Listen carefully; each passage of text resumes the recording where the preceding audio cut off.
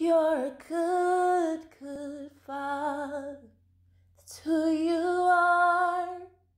That's who you are. That's who you are. And I'm loved by you. That's who I am. That's who I am. That's who I am. You're a good, good father. That's who you are. That's who you are. That's who you are. And I'm loved by you. That's who I am. Inspire me to be the highest me. Mommy motivation. Hello, beautiful people. Welcome back to DrZlessons. If you are new here, I'm Z. I share lessons in faith, family, and fulfillment. I hope that by sharing my lessons, it helps you to embrace your own. There was something really piercing on my heart to share. I was going to do another video altogether, but I just felt a nudge to really be able to talk about this topic, and hope you all are encouraged. Thank you all for tuning in to our homeschool series. It was such a great time being able to do that for my kiddos, and if you missed any part of that video, I will link it in the description box.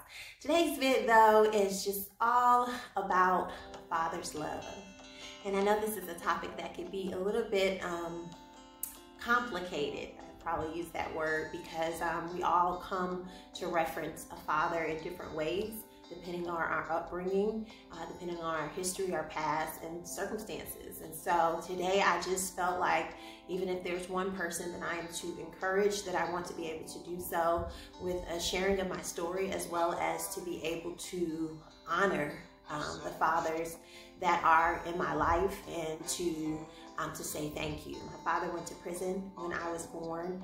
I came to really know him for the first time once he got out of prison.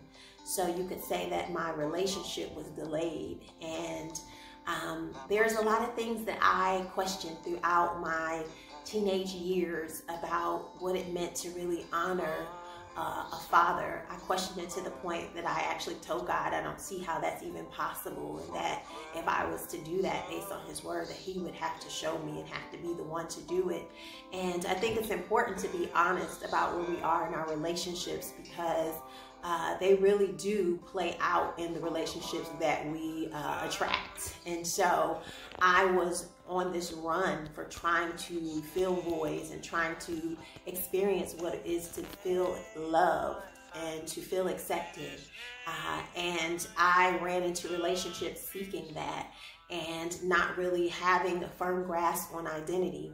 And I can remember being 15 years old and feeling like I was going to lose my mind, like I was on the brink of a breakdown. I was doing all sorts of craziness, just in terms of needing to feel in control, and trying my best to manage the emotional scars of feeling like I was fatherless. Even though I, at that time, had my father in my life, there were so many things that I felt rejected in, and that he couldn't, that he didn't love me.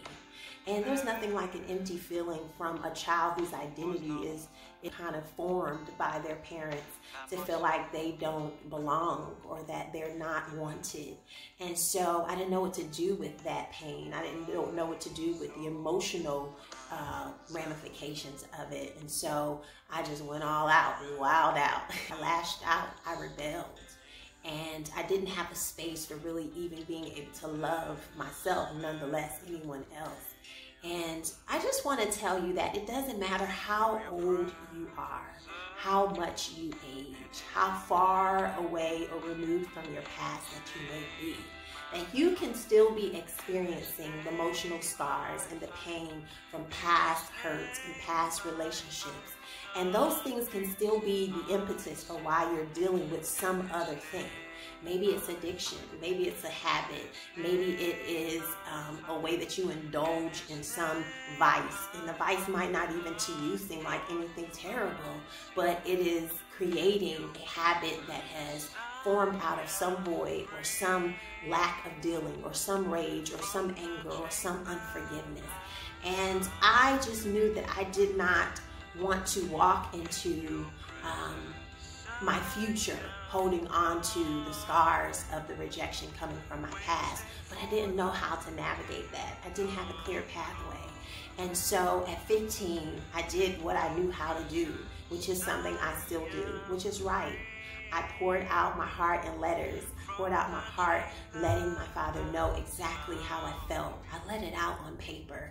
I didn't at the time know how to locate him, and so until I had an address, I didn't even send it. But there was just this freedom that came over me from being able to release him, from being able to forgive myself for the things that I had done too in the relationship as a result of being hurt. I had to release him to be able to experience true love. Beyond that, something that really manifested in my life that I did not think possible was that I got to experience the love of my Heavenly Father. I think sometimes we resist a relationship with God because we think God to be as the fathers or as the fatherly figures or as the men who have scarred or damaged us in our lives. And I want to tell you that that is so far from the truth. You know, I heard this preacher say once that someone can only love us based on the capacity of love that's in their love tank. So if they only can give a pint of love, meaning they only know love at that measure, then all that they can give us is that pint. Whereas somebody else may have a gallon of love, and they have richly been able to pour that out on us so that we get to experience love from that person, maybe in a different way than someone else. But often when it comes to our parents, we want them to love us to the full. Sometimes their capacity is empty. And so how was I able to honor my father? I have a good relationship with my father today. I thank God for redeeming it. But had he not redeemed that relationship, I would still know the fullness of a father's love, because my relationship and my inviting Christ in to my life at a place when I was at my lowest, when I thought that I couldn't rebound, when I thought there was no escape, is exactly the place that he came in and became a never-ending well, a never-ending storage place of love. And he didn't condemn me because of what I'd done. He didn't hold it over my head because of the things that I had gone through. He didn't wave it over like a flag when I went backwards or when I misstepped. Instead, he loved me with his everlasting love. And he gave me to understand that a good father did not necessarily reflect the father that I had, but God's grace is sufficient to make up the difference. And in redeeming that love, he taught me what it is to love someone else because of experiencing his unconditional love. I can love the fact that my father did not have a full tank. I can love him from the tank that he had to give, knowing that God is yet able to be a father to a father that was still a wounded son. I can see that more clearly now because I've experienced what it is to have those empty places in my heart and to be filled with the love of Christ. And so it is in our ability to open up and let God in that we can experience a good father, and that we can get to a place where we're able to love and honor those whether they are here or whether they have passed, for what capacity they were able to love us in. Furthermore, we can commit to be better than what we receive. We can commit to love more intentionally than what we may have been loved as. We can commit to do a better job of being honest with our own selves and with our own children about our own flaws, so that they too understand that we will not be able to always give them the fullness, that there will be some days that we're depleted. There will be some times where we misspeak. There will be moments where we get it wrong, but yet there is a father that can make up the difference, that can fill in the gaps. And so I want to just encourage you, someone that is out there today, that there is a good father that is waiting with open arms to love you to no end, flaws and all, to help you come out of the miry clay, to pull you out, in fact, and to wash you again, to wash you with forgiveness, to clear and cleanse out bitterness and rage and anger and unforgiveness, to heal broken hearts, to mend those areas that seem irreparable. God is able. I am a living witness that God is able, that my best moments today are because I've experienced the peace and the love of Christ that is able to rearrange your life. So today, my prayer is that God, whoever is out there listening that needs to experience your undying love, your unfailing love, your goodness, your graciousness, your capacity to give us more than we could ever imagine, your mercy. Whoever needs to understand that there is a simple yes that opens the gateway for you to come in and begin the work, that we should not wait until we have cleaned up first, that we are not in a place where we can get ourselves to be so good that we deserve love. No, your love is unconditional, and yet you give it freely to those that trust that they can receive it on today. And I thank you, God, for healing somebody's broken heart concerning their relationship, somebody that was dropped, somebody that was scarred, somebody that believes that they can't come back, that they can't rebound from the seeds that were planted in their childhood. I declare that you will transform them, and God, you will renew them, God, and return to them the joy of salvation that only love can give. I thank you for it in Jesus' name.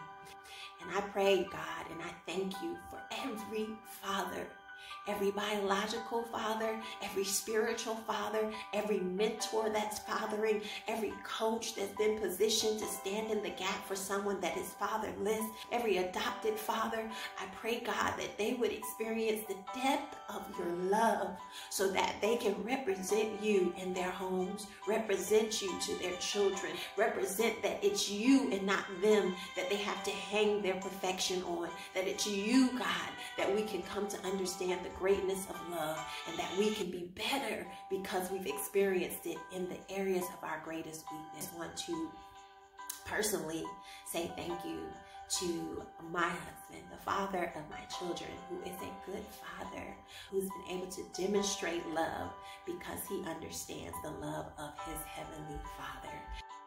So I thank you guys for listening.